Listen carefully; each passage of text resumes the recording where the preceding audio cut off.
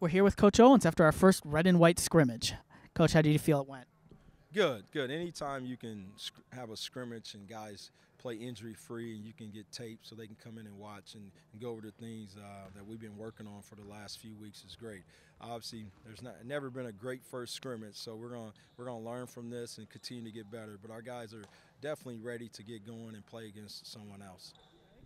Have a lot of people from the community in town, and they're hosting them for a brunch afterwards. What is it like to actually play in front of people for the first time? It's great because our freshmen, they are extremely excited to get out here. And anytime you can get out here with people in the stands, so it's a build-up, obviously. But it's great when the community comes out and support us in this manner. It's awesome because the guys are definitely looking forward to it. And I think we have some guys that people are going to want to watch. I think it's going to be an exciting brand to play where guys are going to get after it. But we have some talented guys. We have some guys that are returning and also some new guys that we added that we feel really good about. But as we know, this is definitely a work in progress, and we have a lot of work to do.